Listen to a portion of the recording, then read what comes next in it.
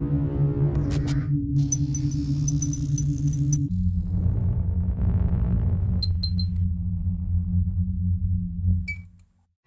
guys, welcome to Medifaction.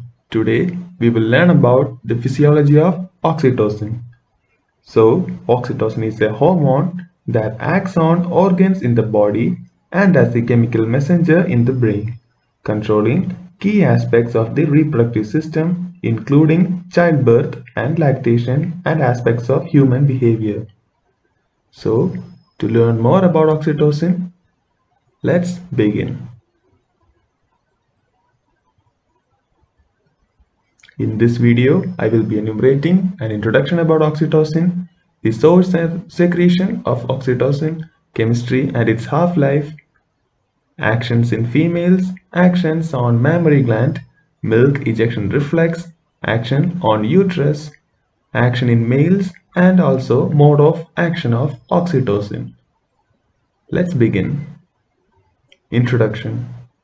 Oxytocin is a hormone secreted by the posterior lobe of the pituitary gland, which is a pea-sized structure at the base of the brain.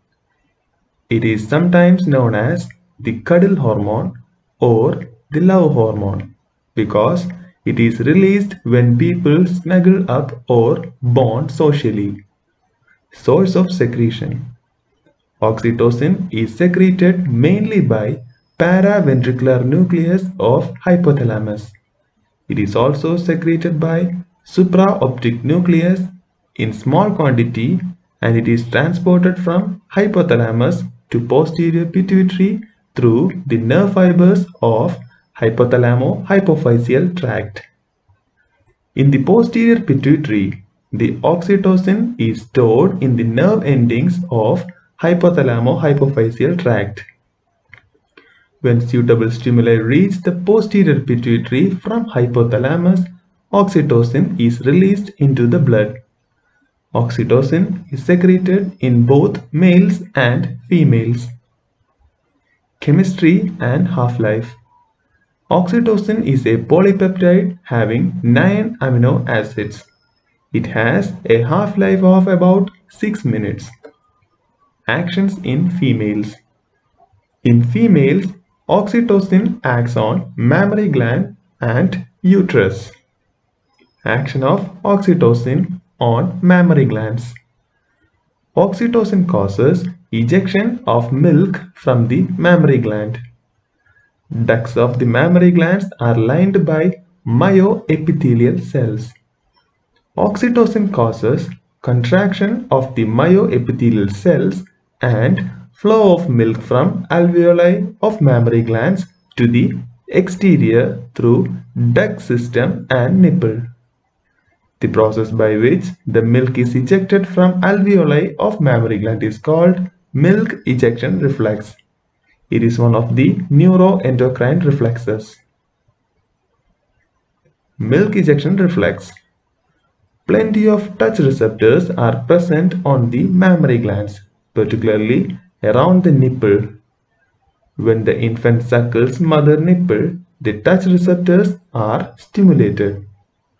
The impulses discharged from touch receptors are carried by the somatic afferent nerve fibers to the paraventricular and supraoptic nuclei of hypothalamus.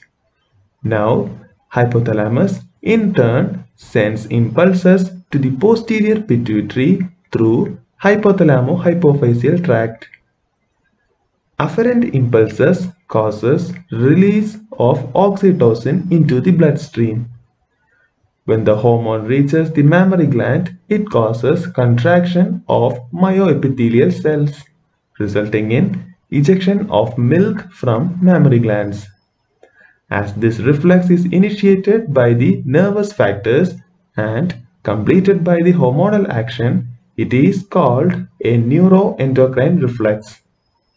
During this reflex, large amount of oxytocin is released by positive feedback mechanism. Action of oxytocin on uterus. Oxytocin acts on pregnant uterus and also non-pregnant uterus. Let's see the action on pregnant uterus first. Throughout the period of pregnancy, oxytocin secretion is inhibited by estrogen and progesterone. At the end of pregnancy, the secretion of these two hormones, that is, estrogen and progesterone, decreases suddenly, and the secretion of oxytocin is thus increased. Oxytocin causes contraction of uterus and helps in the expulsion of fetus. During the latter stage of pregnancy, the number of receptors of oxytocin increases in the wall of the uterus. Because of this, the uterus becomes more sensitive to oxytocin. Oxytocin secretion increases during labor. At the onset of labor, the cervix dilates and the fetus descends through the birth canal. During the movement of fetus through cervix, the receptors on the cervix are stimulated and start discharging large number of impulses. These impulses are carried to the paraventricular and supraoptic nuclei of hypothalamus by the somatic afferent nerve fibers. Now, these two hypothalamic nuclei secrete large quantity of oxytocin, which enhances labor by causing contraction of uterus. Throughout labor, large quantity of oxytocin is released by means of positive feedback mechanism. That is, oxytocin induces contraction of uterus, which in turn causes release of more amount of oxytocin. The contraction of uterus during labor is also a neuroendocrine reflex. Oxytocin also stimulates the release of prostaglandins in the placenta. Prostaglandins intensify the uterine contraction induced by oxytocin. Now let's see the action of oxytocin on non-pregnant uterus. The action of oxytocin on non-pregnant uterus is to facilitate the transport of sperms through female genital tract up to the fallopian tube by producing the uterine contraction during sexual intercourse. During the sexual intercourse, the receptors in the vagina are stimulated.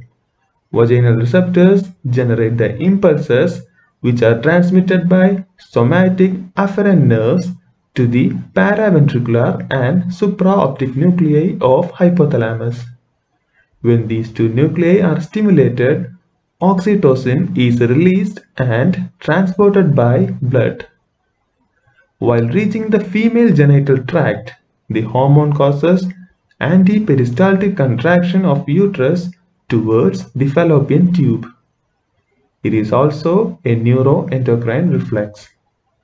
Sensitivity of uterus to oxytocin is accelerated by estrogen and decreased by progesterone. Action of oxytocin in males. In males, the release of oxytocin increases during ejaculation. It facilitates release of sperm into urethra by causing contraction of smooth muscle fibers in reproductive tract, particularly vas deferens. What is the mode of action of oxytocin? Oxytocin acts on mammary glands and uterus by activating G protein coupled oxytocin receptor. Hope you have understood the video. Like, subscribe and press the bell button for more videos. Thank you. Thanks for watching.